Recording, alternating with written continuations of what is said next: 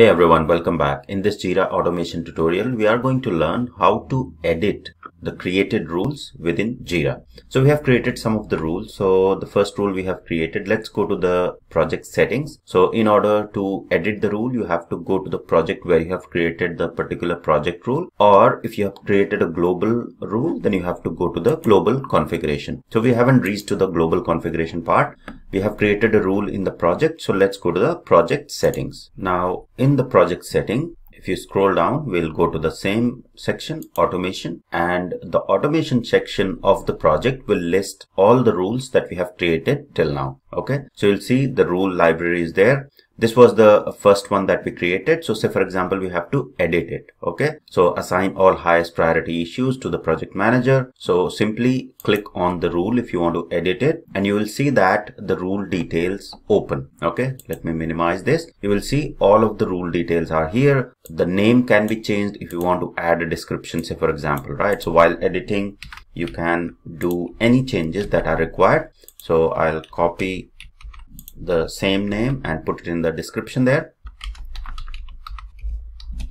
Okay, just add a description to differentiate it from the name. It's not necessary, but whatever description about the rule you want to put, you can put it in the description. Now here, if say for example, I want to change something in the trigger, in the condition, etc. So I can simply click on any of the details. Okay, so you will see that issue created, rule is run when the issue is created, right? So if I want to remove it and I want to add any other trigger there, I can simply click on the cross sign here. Okay, so you will see that there is no trigger at the moment, and I can start typing in the new trigger in place of the existing trigger that was there. Okay, similarly for the priority, you simply click on the priority and cancel it or cross it, and the priority will be removed and you can add the new priority there. Okay, and then similarly for the assignee, you can do as well.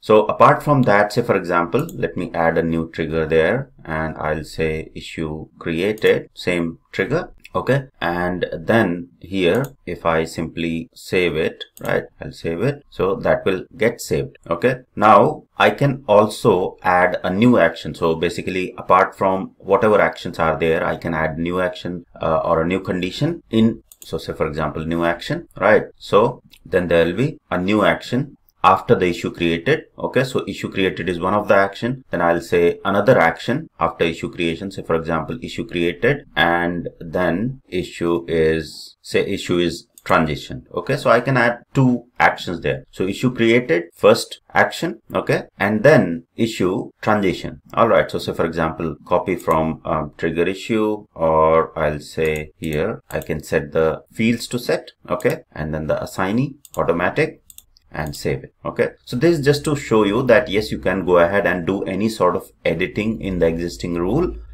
when the rule has been created, and then if you are fine with all of the editing, then you can simply go ahead and publish the new changes. Okay, if I'll say publish changes, then the changes will be published and you will see the automation rule will be enabled. Okay, so this green enabled shows that the automation rule has been edited and enabled. So if you go to the automation rules again, we'll see that this particular rule will have the new set of details. Okay, so if I go to the rules again, go to the automation section here, or return to list, and here we'll see that it is still enabled, right? And you will see in the description this icon appeared. Okay, we have added this description there, so this information icon has appeared, and the details that we have added in terms of trigger in the new rules will be applied in this particular rule. Okay, so this is briefly how you are going to edit the rule. Pretty simple. Simply click on the rule details and it will take you to the rule details wherein you can edit any of the details that you have created for the rule easily.